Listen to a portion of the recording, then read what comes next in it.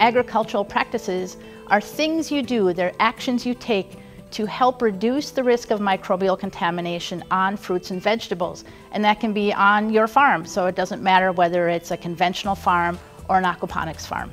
In aquaponics, often ready-to-eat products are produced, which means that they're not cooked before consumption, products like herbs and lettuce, and that could pose a greater hazard to consumers than products that are cooked before consumption.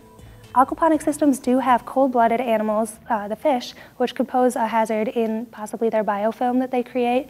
There's also the hazard of the water. Contaminated water could potentially be an issue for aquaponics and hydroponics. And so we did a research project exploring that question between hydroponic, aquaponic, and conventional.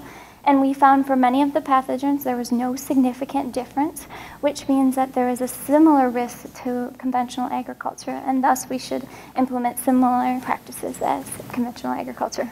Here in Minnesota, almost all the aquaponics are in a warehouse or a large building structure.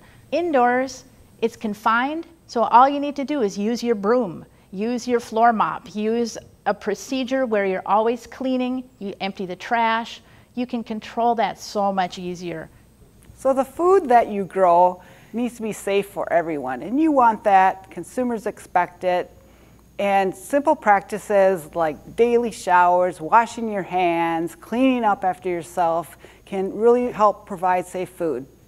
Workers can be a major source of contamination, and we can carry bacteria on us, and if we're sick, we can transfer that illness to our food, so we want to make sure that we are healthy when we come to work because we can contaminate the food without even knowing it.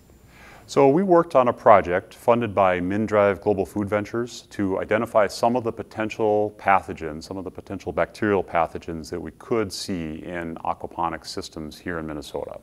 So Listeria is a common cause of foodborne illness in Minnesota. It's oftentimes spread by raw vegetables and raw produce. And we have found in our risk analysis, Listeria can survive and grow quite well in aquaponic systems. So this is one bacteria that does pose a potential risk to consumers.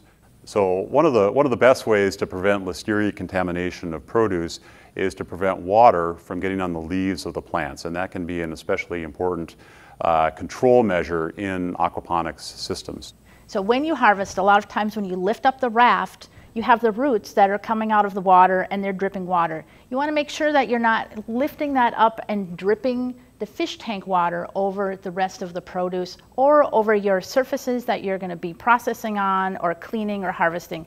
So we definitely believe that using good agricultural practices, using good processing and good techniques can definitely reduce the risk for most of these foodborne illnesses and really ensure that this is a safe and effective and wholesome product for Minnesota consumers.